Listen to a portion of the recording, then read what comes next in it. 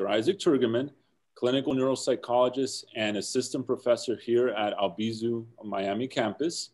And I'll be your host and moderator for this Albizu University webinar as we explore the nature of conflict in relationships and the clash between the messages we get from our head and those that we get from our heart. I'd like to begin by introducing you to our three panelists, my colleagues here at Albizu Miami campus and experts in this area.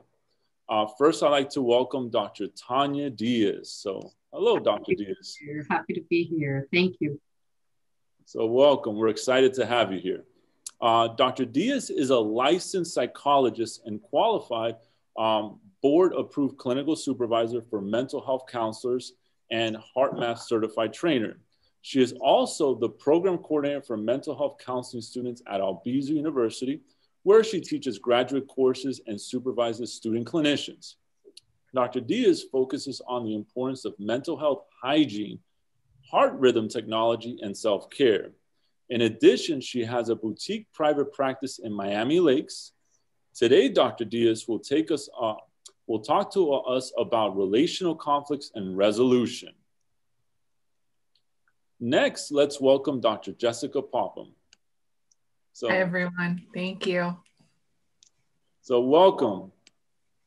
Thank you. So great to have you here. Dr. Popham is a licensed marriage and family therapist in the state of Florida. She's also a full-time faculty member and practicum coordinator for marriage and family therapy students at Albizu University's Master's in Psychology program. Her specialty topics include anxiety, trauma, depression, parenting, grief and loss, and family dynamics. Dr. Popham's focus today will be on intergenerational family dynamics. And our third panelist is Dr. Scott Bauer. So welcome, Dr. Bauer. Thank you. Good day. Good day. So he has formal training in neuropsychology, behavioral medicine, and psychopharmacology, and is a pediatric mental health provider with over 25 years of education, clinical training, and clinical work experience.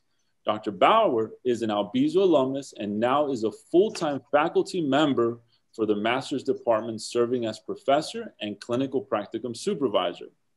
He has been working with Albizu's master's in psychology program for more than 10 years as a professor and also has a private practice in Coral Gables, Florida. His specific interests include neuropsychopharmacology, physiological psychology, and the brain-behavior relationship. All right, so as you can see, we have a great panel of experts to address this area from all different angles. Now, our plan is to hear from our panelists first and then save the last few minutes for questions from our audience. And as the discussion proceeds, please submit your questions to everyone through the Zoom chat function. Okay, so let's begin by putting today's discussion into context.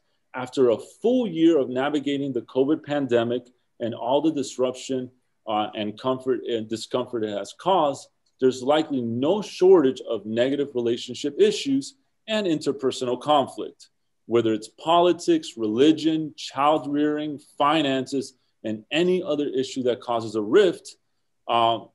What should couples do when their perspectives collide? So, Dr. Diaz, I'd like to begin with you. Can you give us some insight into what the term mental health hygiene is all about and how couples can work together to ensure that they take care of their family's mental health hygiene? Sure, Dr. T. So, mental health hygiene is not unlike daily hygiene, where you get up in the morning, you do your basic routines, you brush your teeth. Why do you brush your teeth? In order to prevent any type of tooth decay or deterioration, right? Well, the same principle applies to mental health. It's a preventative measure in order to ensure any type of deterioration of your emotional or psychological functioning. Its goal is basically to promote stability, to improve your quality of life. Now, I'll give you a couple of statistics. For example, we have approximately 264 million people diagnosed with depression, which, by the way, is the leading cause of disability worldwide. And in most cases, or in some cases, depression leads into suicide, which happens to be the second leading cause of death between the ages of 15 and 29. So Dr. T, it's really simple. People who are performing well mentally, they have more energy, they have more focus, they're happier, they have better relationships, they have better sex lives, they're more productive. You see, it's an overall win-win, and it's everybody's responsibility.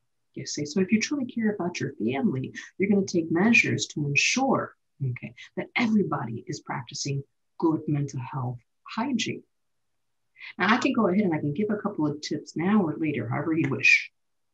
No, I think it'd be good. I like the way that you're framing mental health rather than it's something that we should try to resolve when there's an issue. We should look at it as everyday hygiene. Like you mentioned, we brush our teeth, we take care of our bodies on an everyday basis.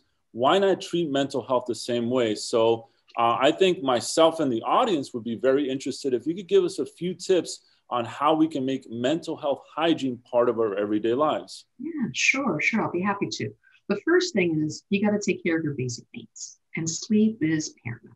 Okay. So getting a good night's sleep is not to be underestimated. So how do you go about that?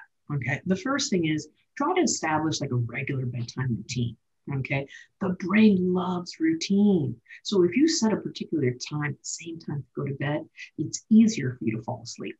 Second thing is minimize to no alcohol, because what alcohol does, it interferes with that respiratory sleep, that stage 4 sleep. Okay. And another tip is stop looking at the screens, whether it be a computer screen, whether it be, your iPhone, your iPad, because those screens, they kind of emit blue light, you see. And then the blue light tricks the brain. It tricks the brain into thinking that they're awake. And so it finds it harder to relax. The next thing is a lot of people, they go to sleep, Isaac, and they end up thinking about, okay, what's my checklist to do for tomorrow? So engaging in the breath and staying in the present moment and trying to just give the body an opportunity to relax is paramount.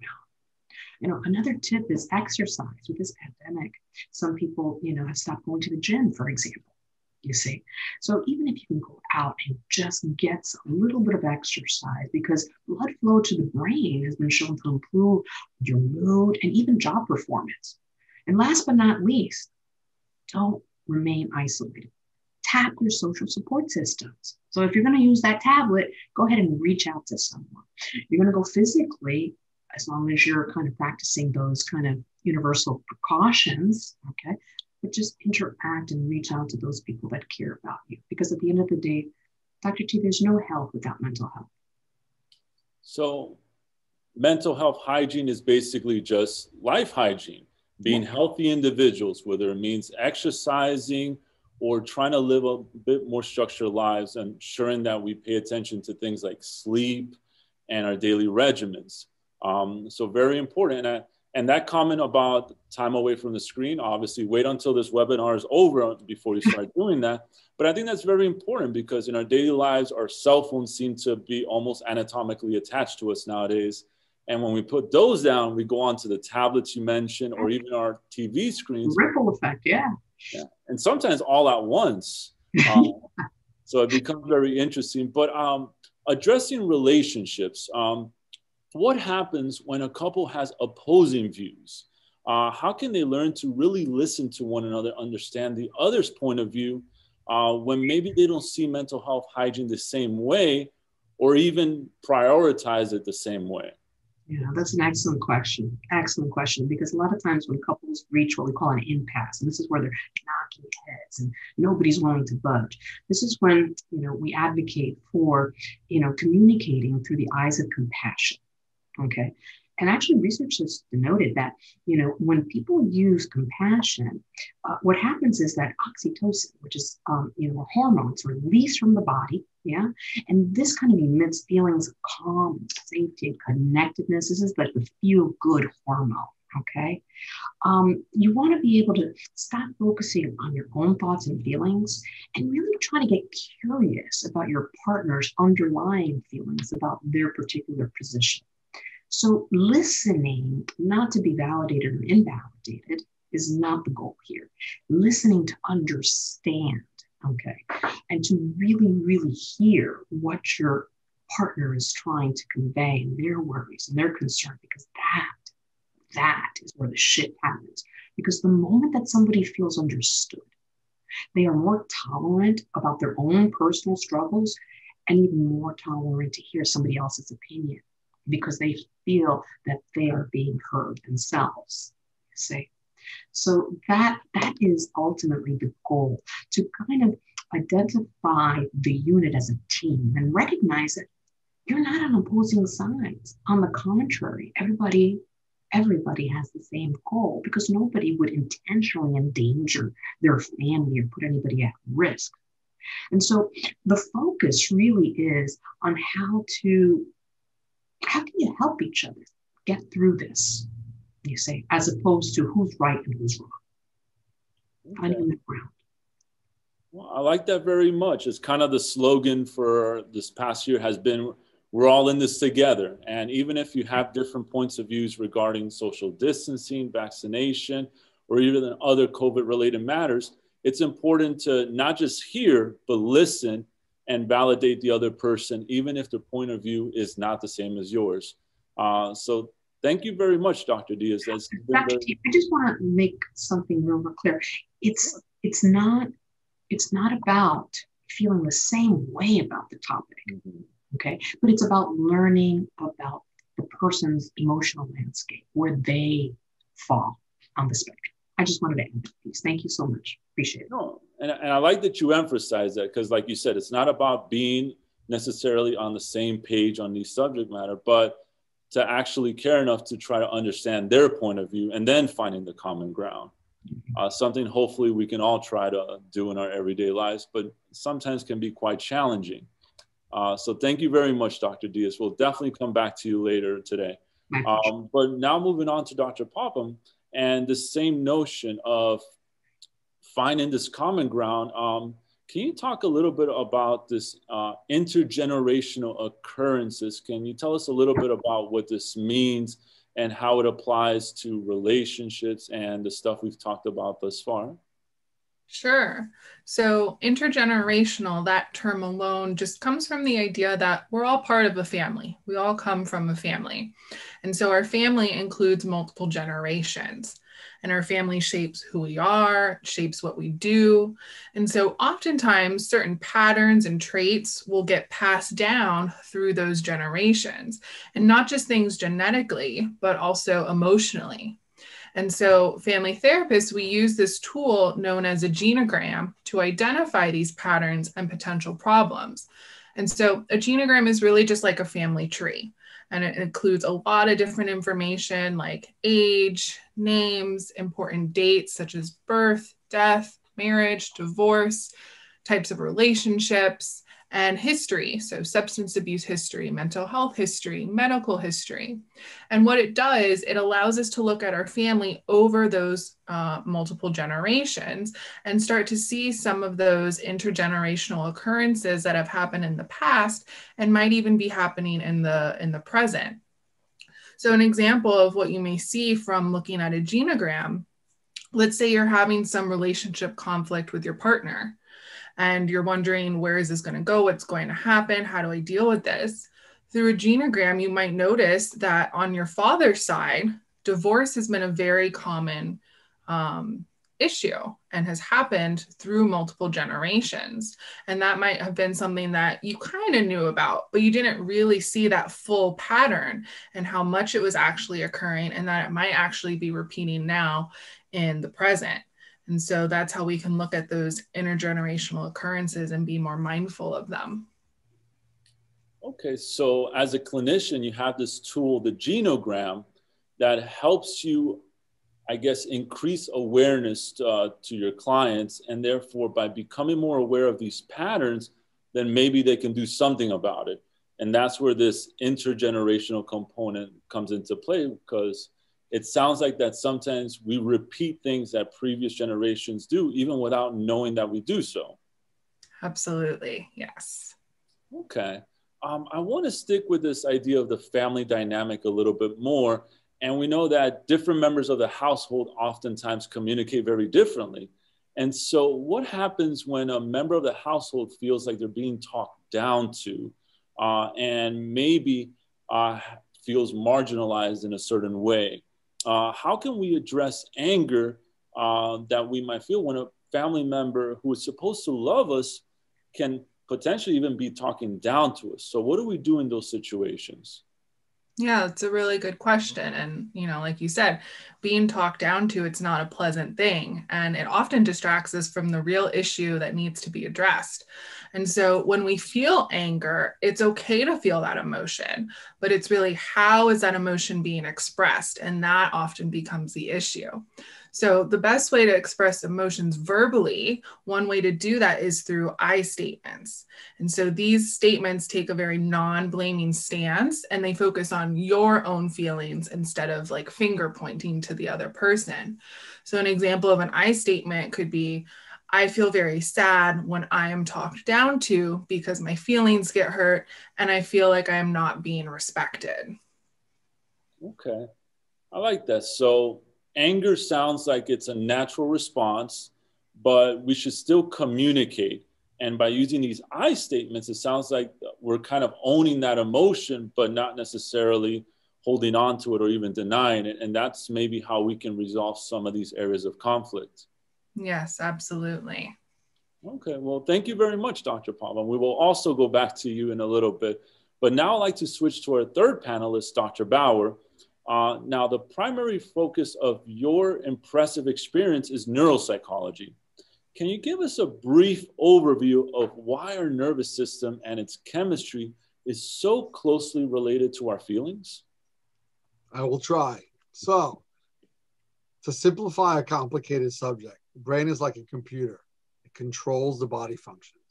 The nervous system is like a network that relays messages to parts of the body. The brain basically tells every other part of the body what to do all the time, whether you're aware of it or not. It controls what you think, feel, learn, remember, sense, react to, respond to, including arousal and stress, and emotional and loving things. But most people don't address that because it's not a problem, because they get stuck in the problem areas. We're going to include the neuroanatomical structures and the organelles that the nervous system contributes to the hormonal system through the endocrine system, which affects our feelings, emotions, reactions, and as Dr. Popham said, behavioral responses. They're usually automatic. We have to catch them. So let's get a little deeper. The study of psychology and interaction between hormones and your endocrine system is called behavioral endocrinology. Hormones influence your behavior and emotions. The emotional reaction occurs automatically and unconsciously. Remember that, it's unconscious. So you have to bring your stuff to the awareness to even consider changing it. Emotions are complex. They react to the stimuli, whether it's internal in your own head or external, someone else or something else, especially a COVID situation. Stress, financial, hardship, just name it. Did you walk in here? Did you clean your hands? Did you wash your, did you clean your phone? People get a little crazy. Not mentally crazy, just obsessive because they're worried. They're scared. Grandpa's going to get sick. God forbid. The endocrine system produces hormones and it has a widespread effect on the body. Like neurotransmitters, hormones are chemical messengers. Let's do two positive things first. The neurotransmitters that are associated with attraction is a harmonious interaction of nice lovingness. Dopamine, norepinephrine, and even serotonin. Dopamine drives motivation. It's reward-oriented. It's goal behavior, goal-directed. It's pursuing your loved one and making them seem and feel special, exciting, and unique. Like when you first started dating them, you remember the courting process, which is thrown out the window these days? That's why they fell in love with you. They didn't marry you or love you because you were nasty and beating them. It's because you were loving them and making them feel good. Because as Dr. Diaz said, the oxytocin was coming out and you didn't realize that you were producing those things. Norepinephrine gives you an extra surge of, I'm ready for action. The energy, the racing heart, the palpitations, the stomach issue. Oh, I got butterflies in my stomach because it's norepinephrine. It's a little serotonin. It's a little neurochemistry. And serotonin actually drops when you're in love, kind of like an OCD. I'm not calling anyone OCD when they're in love. An OCD patient, they have low serotonin. Now let's talk about attachment. Attachment are chemical reactions, which involves hormones. The previous attraction was neurotransmitters, now hormonal. Oxytocin, like Dr. Diaz said, is released during sexual intimacy. As some of you know, it's released during childbirth and breastfeeding to promote the maternal bonding. The release of this hormone may be the reason why sex is thought to bring couples closer together. Vasopressin is also a hormone that's thought to play a role in it as well, but not a lot of information on that. Now let's introduce a little neurophysiology, which involves the chemical messengers that flow back and forth from our bodies to our brain, automatically, subconsciously, unconsciously. The sympathetic nervous system, the fight or flight response, prepares the body for sudden stress, high arousal situations. So if you're walking into your house and your spouse knows, or the kids, and you're going to be yelling at them because you're carrying that stuff and, where's dinner? What happened here? They're not going to want to be with you. They're going to run to their room. But if you walk in gently and passively and lovingly, and we're going to teach you a couple little tricks as we go further into this webinar, they're going to want to respond to you. The parasympathetic is the rest and digest. It's more of a relaxing mode. Both are under control of the autonomic nervous system. Automatic. You're not aware of it. Two concepts. Emotional expression is the emotion of feelings, the release, the behavior. It's depending greatly on the sympathetic nervous system. Because of why? A great deal of human interaction, the behavior, deals with social interaction. And these affect our moods and emotion, which gets translated as how it comes out in behavior. Nonverbal behavior, verbal behavior, physical behavior. I'm not even getting to aggression yet. I'm not going to get into there. It actually deals, the brain and nervous system, they produce emotions. Fear, dread, isolation, loneliness, disgust, sorrow, depression, anxiety, guilt, aggression, agitation, tension, panic, apathy, and hedonia. There's so much that you're feeling, but you don't even know why. Now, the second concept is the genesis of emotion. It involves regions like the thalamus or hypothalamus. The sympathetic nervous system, again, is reactive. It's the defensive reaction. It's very correlated with the fight or flight response. So if you're producing a fight or flight response in someone you love, something's wrong here. The neurotransmitters that are related to our thoughts, feelings, mood, and behavior, serotonin, norepinephrine, dopamine. You can actually have deficiencies in serotonin. You can have deficiencies in norepinephrine. How do you identify that? Symptomatology, depressed mood, anxiety, panic, phobia, obsessions, compulsions, food cravings. You need to check, because if you're having these things, you may have an underlying serotonin deficiency syndrome.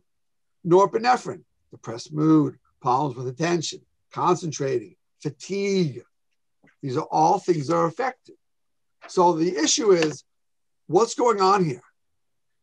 And I use the analogy. If your car's dashboard, if the light is coming on and going off, you have a problem. You're in a preventive care mode. But if it keeps coming on and you're ignoring it, you're going to be paying for it later. So if your light switch is coming on, you need to go to the mechanic. You need to go check it. You need to make sure that you're preventive care. If your light's always on and you're screaming and yelling every night, you got something wrong with your engine, mechanically speaking. That's basically the overview of nervous system and how it relates to thoughts, feelings, and emotion. Dr. T? Well, as a fellow neuropsychologist, I can truly appreciate you summarizing what takes a few years of neuroanatomy and pathology into just a couple of minutes. So thank you for that. The complexities within our brain and our nervous system obviously is pretty significant. And I find it very interesting that we have all these areas involved and working at an automatic level, sometimes even outside of our awareness, yet they have so much implication to our everyday lives, to the behaviors that we feel like oftentimes are thought out and reasoned, but sometimes it feels like a lot of these things can be reflexive. So given that there's so much complexity and we have these internal chemical imbalances and all these areas interacting, and I do want to highlight the point that you brought up, the word harmonious. It does seem like there's a harmony there. Well, what happens when the harmony is not present? What happens when the issues go beyond the control of the cognitive and conflict resolution skills that we learn? And in other words, at what point do we know that we need to stop trying to resolve these conflicts ourselves and realize that maybe there's a need for treatment or to bring in a professional into the situation? That's a very good question, Dr. T. Most people think it's the other problem, the person, but they need to look at themselves and how they're contributing to it. They got to flip it back on them. I think it was Michael Jackson said, the man in the mirror, or the woman in the mirror, or the person in the mirror. You got to see, because you're part of the problem, because fighting is easy. Solution is not. It takes work. So I would ponder a couple things for the audience. How does the individual know whether they have an internal chemistry balance or imbalance? Well, their mood, their emotions, their reactions, their behavior, their difficulty maintaining control, and things that are coming out on a regular basis. Are they crying all the time? Because they're not going to look at it if they're happy, because most people don't look at things when they're good. They enjoy them. But when things are wrong, it's time to take a look at it. Are there other issues that need to be addressed, like Dr. Diaz addressed? How's the sleep hygiene? Usually poor, because we're in an addictive, electronic, let me look at this next thing and this next thing. You can have your spouse right next to you, ready for that moment that they're waiting for, but you're on your phone. Right. No, put it away and attend to the live thing, because you need to attend to what's living and not what's mechanical. And everyone is attending to what's mechanical. So you got to see the contributing factors. Eating habits, exercise habits. Are there any underlying medical issues? All right. Are there any addiction issues? Alcohol, substance abuse, pornography, anything contributing to this? Were the relationship, was it always like this? Or did it become unstable? Was it harmonious and you're having frequent more bouts? Or is this a new problem? Or has this always been conflict and discord from day one?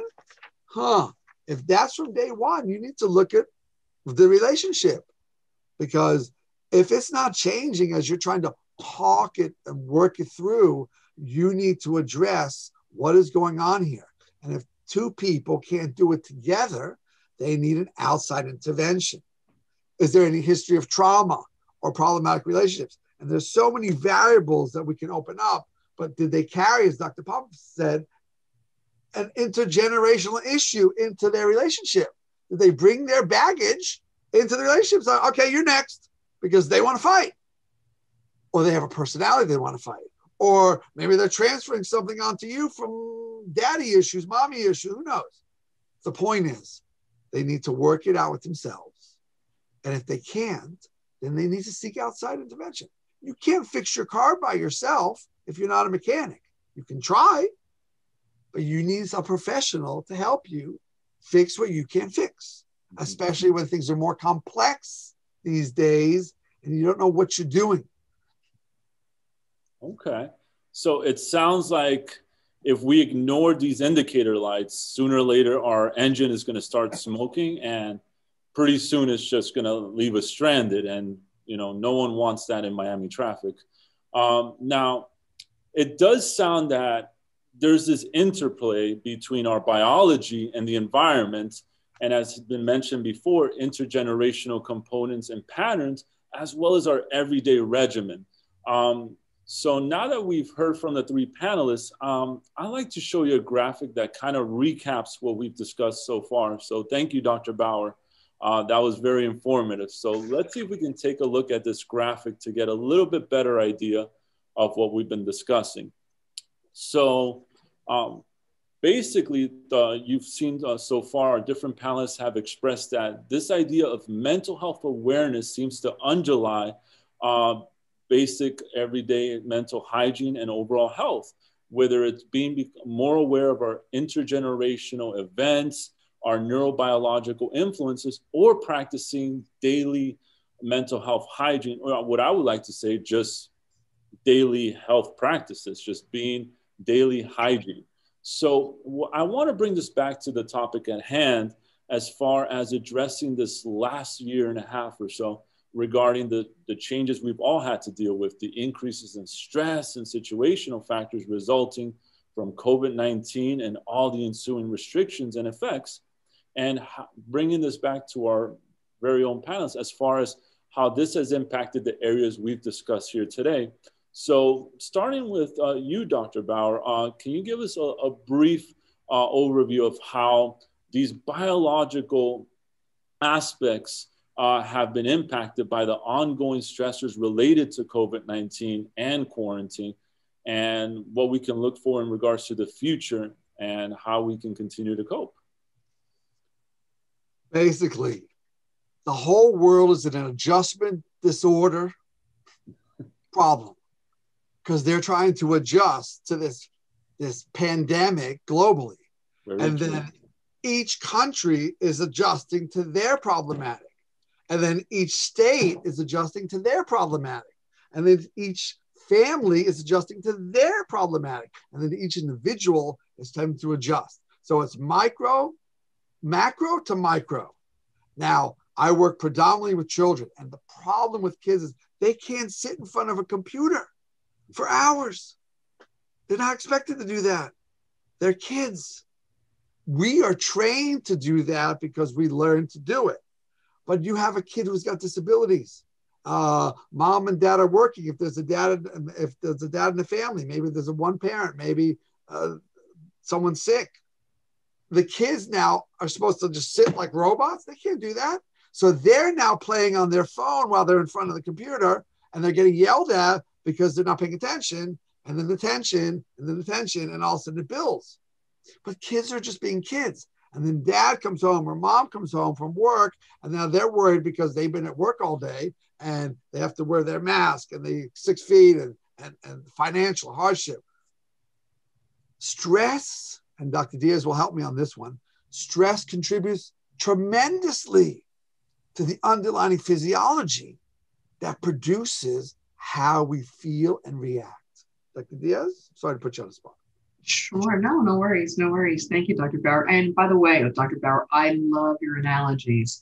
And I love the fact that you take such a complex, kind of conversation and break it down into such simple terms where I'm sure most people will be able to relate at one point or another, And, the important thing to note is that there's a lot of things that are outside of our control right now.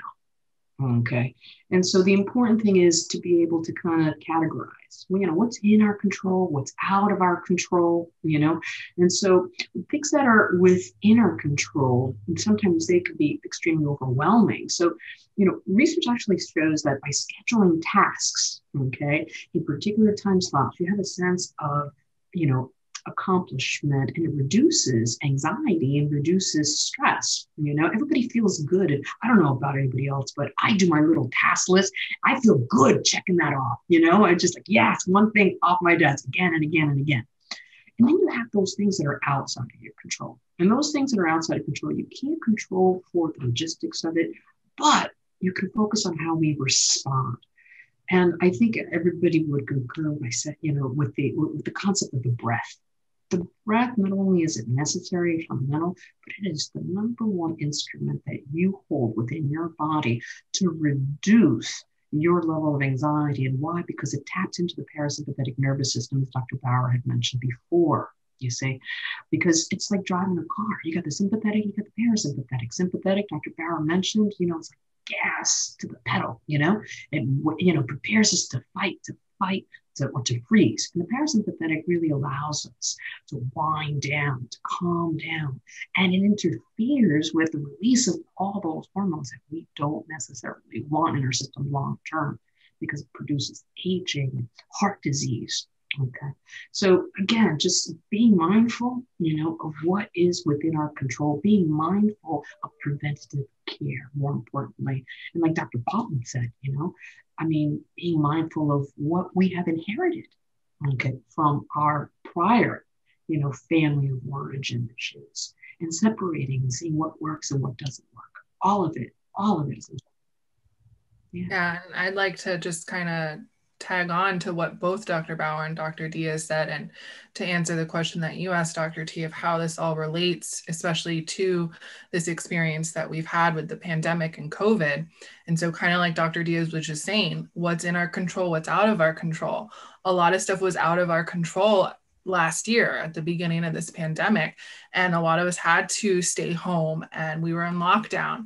And so going back to my topic of intergenerational occurrences, you're at home with a family 24/7, where before the pandemic, you at least could escape through work or through social outings with friends, and that was taken away from us. And so we saw a lot of conflict between families occur a lot more during this past year because of this dynamic that we did to protect ourselves.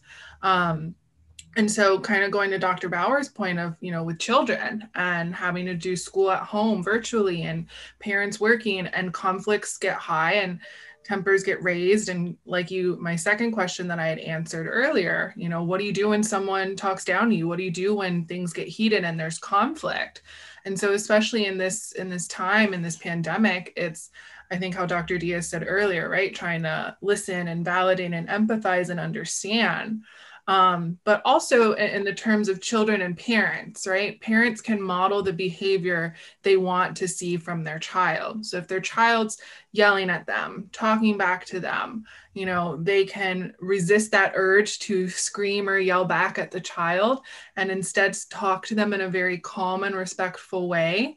Again, using those I statements I brought up earlier, and set clear boundaries. So, that's something you do have control of, setting the boundaries and following through with them. So an example of that might be the parent saying to the child, I know you feel mad, but if this conversation continues like this, I'm not going to respond and I'm going to step away. And so that communication, even not only a parent-child dynamic, but a partner-to-partner dynamic, adult to adult, when our views conflict, when we're just heated, stressed, whatever it may be, clear communication and clear boundaries, I think, are so important to manage the daily stressors we're having, like Dr. Bauer said, at a macro level and a micro level. So let me add to that. Dr. Popham, your dog was right on cue. So everyone knows how to fight. Everyone's good at Discord. We're experts at it. Got it? Individuals, families, governments, nations, just name it. Everyone's good at it. But who's good at de-escalating the problem? If you're leaving the house and you're coming back in, wipe the stuff off your feet on the mat before you walk into that house. Don't carry your stuff into your house to toxify everyone's good mood. You might be walking into a war. I don't know your household, but you have to learn not to contribute to it. Hang it on the tree. I think, Dr. T, you said you had an example that you do something, but wipe the stuff off the mat. Do something so you stop and pause. I call practice the pause. You stop and pause for 10 seconds and you sort of collect yourself. If you don't do it, another 10 seconds. You might be out there for half an hour, but pause. And one thing that Dr. Diaz said, which was very strong, anxiety is distress. And we're trying to control what we can while everything around us is out of control. Got that? So you want to control the conversation. You want to control the fight. You want to control the outcome. Whether it's a child, adolescent, adult, doesn't matter. So you're going to battle for that control. If you're on the opposite end of that, don't fight back. Choose your battles wisely. And when someone's having anxiety, they're usually holding their breath, which is now increasing the pressure in their body, and the nerve physiology is now reacting. So breathe, exhale, let go of that. Because most people with anxiety, and everybody has it, has to learn to exhale and release that valve. Psh. If you're going into your house and you're all stressed out, psh, psh. So you don't carry that in.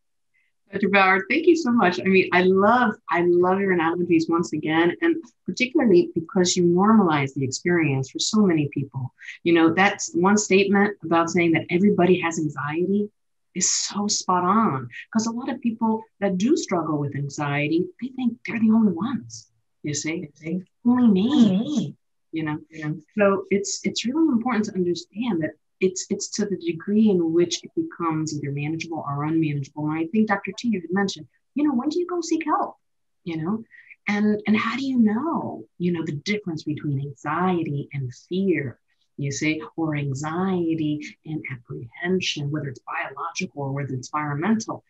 And it's simple. It's simple. If there is something in your immediate environment that is threatening you, then, that adrenaline that comes up in your system is so perfectly healthy. It's actually protecting you. It's insulating you and preparing you to respond, you see. Without it, you'd be dead, all right?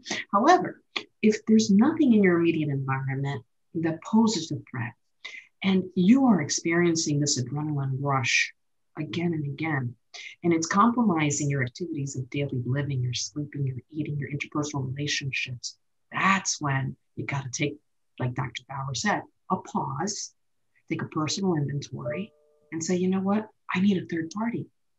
I need a third party in order to kind of help me understand what's going on, whether I need a medical clearance, because there might be some physiological stuff going on, or whether there might be some other emotional or psychological phenomenon that maybe is outside my blind spot. Regardless of what it is. What are you going to say, Dr. Bauer? I was just going to, were you done? Yeah, I can be. So Dr. Popham says, so sometimes we bring stuff from our family, paternal, father side, maternal, in our family.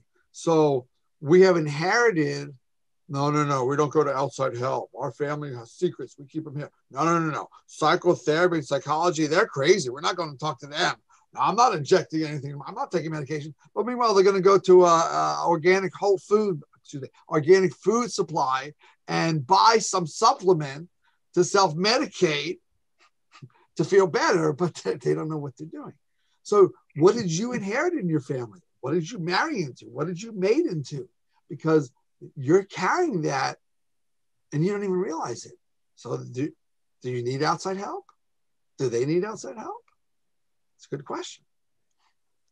And I just like to go again, love Dr. Bauer's analogies, and with the whole pause for a minute, for me, I also like to, I practice that, and it does make such a difference, but also adding like a physical component too. And there my dog goes again, so I apologize, but like physically, like shake it off, like move your body, shake your body, and like imagine the stress and whatever's bothering you falling off of you, changing clothes, right? Coming home and putting on a whole nother outfit that helps you feel more relaxed and at peace.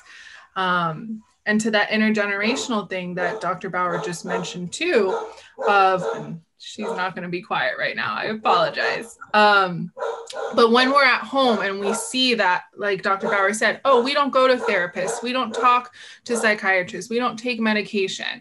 So going back to that genogram, that family tree, that family information, that can help us see, how did my family deal with conflict in the past when they were dealing with stressful times? It might not have been a pandemic. How did they deal with it? Did they shut down? Did they cut themselves off from other people and stop talking to them? Or did they go and seek help from other people, from therapists, from friends? And those patterns might be repeating too. So you can see what happened and what do I want to do different that is in my control, and create a new pattern for my family and future families. So let me add to a totem pole. On the totem pole, mental health treatment is on the bottom. You're going to take your dog to the vet, car to the mechanic, get your vitamins, get your alcohol and drugs, buy something you don't need, and then as you go down, I need to go to medical doctor. It will go away as it gets worse. But mental health, nothing's wrong. But everyone sees that something's wrong Talk to your neighbors. I'm sure they know something's wrong, but for some reason, it's a stigma, but it's the healthiest approach. Like Dr. Diaz said, mental hygiene is the most important factor in everything else. Because if you're not good mentally, you're not good. You may fake it for a while, but I guarantee you, everybody knows. They're just not telling you. All right. Well, very well said. It sounds like one of the main take-home messages is that we're all kind of stressed right now, and there's reason to be, but having an awareness of how our bodies react to stress, the patterns that we have in our daily lives, as well as some of these intergenerational patterns that are learned through our interactions and observations with our parents, grandparents, and so forth, continue to impact us today. And becoming aware of this also places the next challenge, which is doing something about it and hoping that we don't put mental health all the way at the bottom. So things like what we're doing today, creating a dialogue for people to talk about these things, is very, very important, because as long as they're kept hidden, like those indicator lights are not really looked at, then you just kind of get worse over time. So making sure that we're raising awareness that these things do occur and there's things that can be done about that. In the interest of time, I want to go ahead and start moving into our audience and their questions. So thank you everybody so much for everything so far. We'll move on to some questions from our audience at this time. So let me see. We have one question here.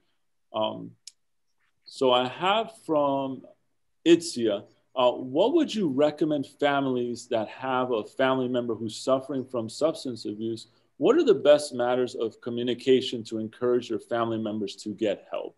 So when you have someone that is experiencing a significant condition or something like substance use, how would you advise the family when maybe there is some of that inertia, Dr. Bauer, that you were saying, that maybe they're still pushing mental health to the bottom, or things like substance use, well, that'll just resolve itself. So who would like to answer this question? Who would like to address this? I think Dr. Diaz might be a great answer, but hold on. Okay. And Dr. Pompom. I was like, yeah, go ahead. It's self-medicating. They're drinking or taking something, but they really need something else. When a kid is taking Xanny bars, Xanax, they have an underlying anxiety issue. When a kid's in colleges or buying a Ritalin pill for $10, they have an attention deficit issue. So if you're drinking or eating or smoking or doing something, that means that you're trying to fix something that you know needs help. I call it self-medicating. Yeah. Hold on. The umbrella of substance use is not dealing with the underlying issue. Yeah, yeah. I agree 100%, with Dr. Bauer. In the same vein, I also want to kind of underscore what Dr. Popham had said in terms of intergenerational kind of variables and effects, because there is the concept of hereditary predisposition. So you could have somebody, pick up a cigarette and never pick it up again. And then you could have somebody pick up a cigarette and be hooked, you see, because they have that in their, I guess in their bloodline, that addictive quality, you see. And so, it's important to understand that when an individual is struggling with substance use, it's not an individual's problem, it's a system's problem, you see, because you have many, many individuals within that actual system that, whether consciously or unconsciously, they are kind of contributing to it, whether it's through enabling, you see, justifying, coddling, whatever it is. So, what can you do, in this case, family meetings, and I'm going to go ahead, I'm going to segue over to Dr. Popham because that's her area of specialty. But Dr. Popham, you might want to spring forward and talk a little bit maybe about some family meetings and what kind of rolls out during these meetings. Yeah, so for family meetings, especially with something like substance abuse or a severe mental health diagnosis, I think having the whole family or as many people as possible come together and talk, because I think that can help, if it's done the right way, it can help take away blame and finger pointing, right? That you are the problem and it's all you. No, this is a systems problem, right? We're all affected, we're all influencing, we're all related in some way. And that might go even beyond family, right? Friends, neighbors, coworkers. And so the more people you can have to come in and provide perspective, and it goes back to what Dr. Diaz said of listening to understand, right? Not to try and convince the other person necessarily to agree with you, but to come to some common ground and some common understanding. That's so important. And I know it might sound repetitive, but I think to the question that came from the chat of how do you have, suggest to a family member that they might need help, they might need treatment, right? And for me, it's again, trying to go back to those I statements to not again point the finger, because that's most likely going to make them feel defensive and say, no, I don't have a problem. I don't need to go to treatment or to therapy. But when you can let them know how you feel and your concerns from your standpoint without so much of the you, I think you have a little bit better chance of success taking it from that approach. They're going to be defensive. They're not going to respond well when you tell them about a problem they already know. But if they know that you're hurting from it, because addictions destroy families and lives, then maybe they're more receptive to that. And if they're resistant and defensive, the family can always go to things like Al-Anon, which is support groups to understand how to cope with that and deal with it. And all of a sudden, if you're going to a support group and your mate is using at home, they're going to see something's wrong because it's creating separation. But you're trying to figure out, how do I help this? I love you, but I don't love your behavior. And it's causing problems with us. And you don't want to do anything about it, so I'm going to do something about it. And, it's beautiful that you say that, because it only takes one person in most cases to change a family system. If that one person shifts, it creates ripple effects in the actual system itself. Yeah. All right. So we have another question. We have several questions, but now we have it from the, as I like to say sometimes, the other side of the table. So from one of our clinicians that's watching the webinar, they asked, what can I do as a practicing therapist to best support my clients with COVID-19 and distance from their families with compassion, fatigue, and doing online therapy? So in the midst of quarantine and COVID-19, a lot of us have taken to telehealth. And so how do we as clinicians continue to provide the services that our patients and clients need, and with compassion, fatigue being an issue? Yeah, so, I'll chime in. That's fine. Go ahead, Dr. Diaz. Balance.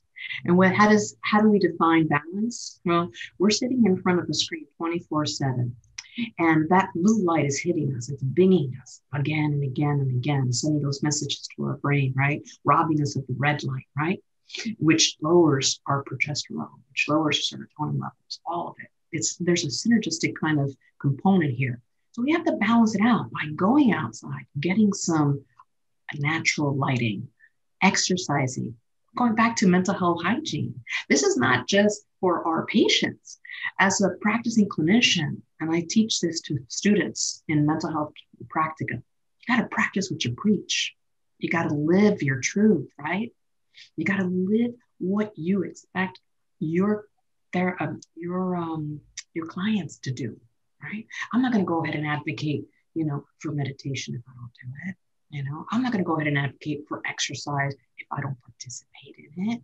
I'm not going to advocate for the pause if I don't do it. Granted, we're all human.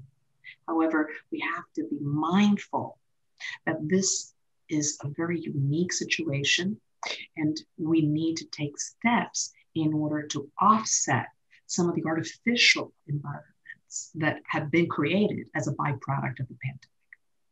So, very good answer, Dr. Diaz. I want to go ahead and move on to the next question because it brings us back to the overall topic about relationships And this question specific to some of the barriers that have been pressed upon us by COVID-19 and quarantine, recommendations for dating through this pandemic. So I know, Dr. Bauer, you talked about courtings isn't what it used to be. But what advice can we give to some of our viewers and potentially some of the clinicians to advise their own clients as far as dating amidst everything that's going on? So dating during the pandemic, any recommendations you can offer our audience and viewers? I can start. So I think it is hard because dating in this pandemic, especially if we want to follow all the guidelines put in place to keep ourselves and others safe, it changes how people date, how people interact and socialize. And kind of going a little counter to what Dr. Diaz was bringing up earlier of the technology, right? And always being on our phone or Zoom or FaceTime. Yes, we need to have a balance with that, but that's actually where this comes into a positive for dating or socializing, where you can, meet people and start talking to them through text, through phone calls, through video chats, and getting to know them on that personal level. Now, it's probably not exactly the same as in person, but it's something that we have in place that keeps us very, very safe, from COVID. And I've seen a bunch of commercials out there too for those dating sites that are advocating that, of showing how they're sharing pizza on a Zoom call or a FaceTime with someone new that they're interested in and talking to. The data and the research says that being outside open air areas is safer too. So, if you decide to meet in person, meeting outside at a park, keeping socially distanced, those are some ways you can still connect and meet someone and date someone, but still maintain safety precautions. Okay. If you're dealing with the adolescent population, they don't know how to date. So you have to teach them the proper steps, because they don't know how to initiate properly. They don't know how to follow through. And then if it doesn't work, then they get dumped. So you have to teach them how relationships actually should go, because they're learning it from somewhere, but they're learning it wrong. So help them.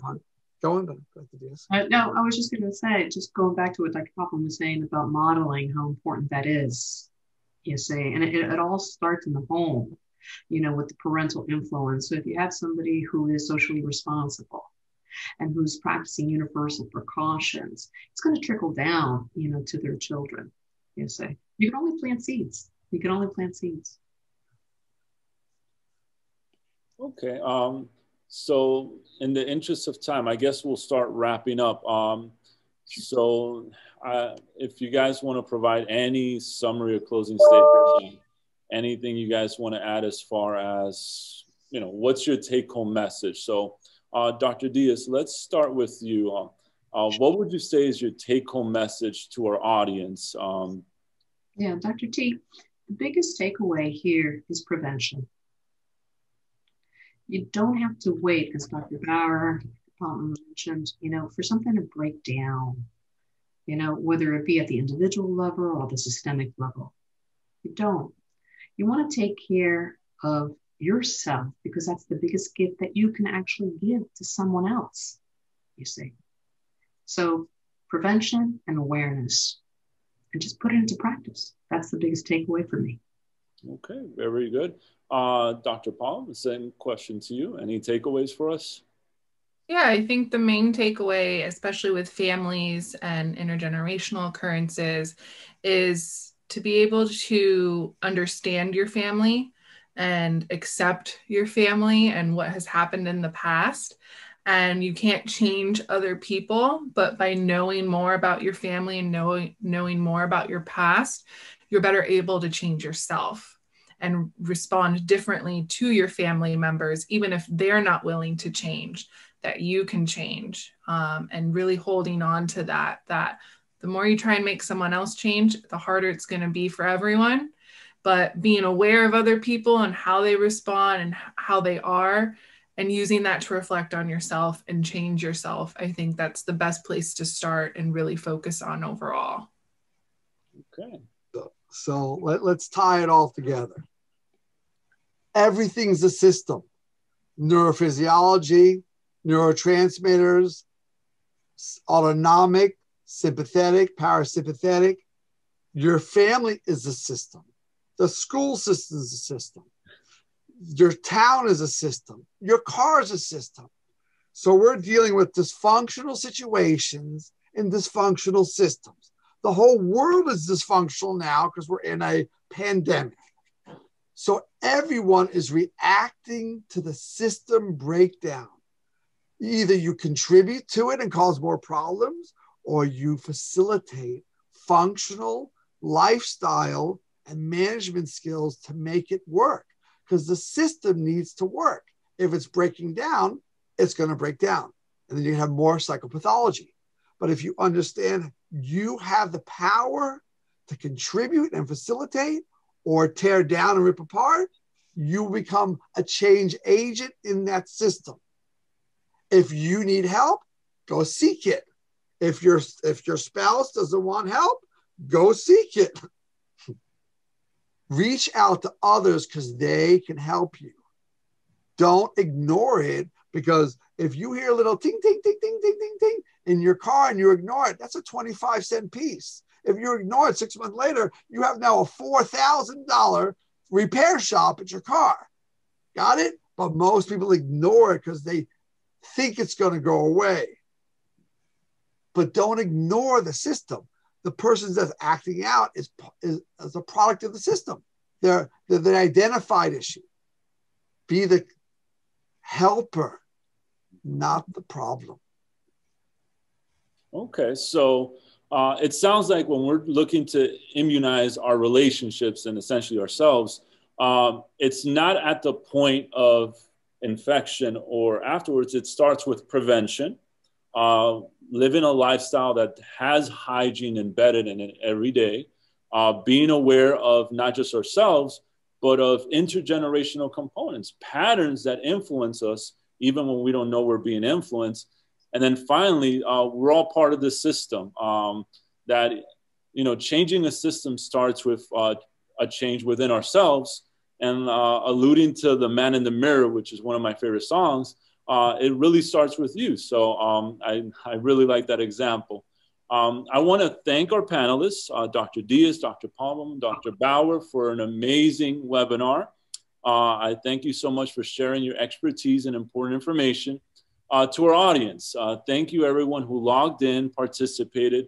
For anyone interested in additional resources related to the topics we discussed, the Albizu Clinic offers couples and marriage and family therapy via telehealth services at an affordable cost, and no health insurance is required. So go ahead and please visit clinic.albizu.edu for more information. And please share this video with others who may be interested or who would benefit from this information. So I want to wish everyone a great afternoon. Please stay safe, and let's keep raising the awareness, okay? So thank you all. Indeed. Bye, everybody. Bye-bye, everyone. Bye.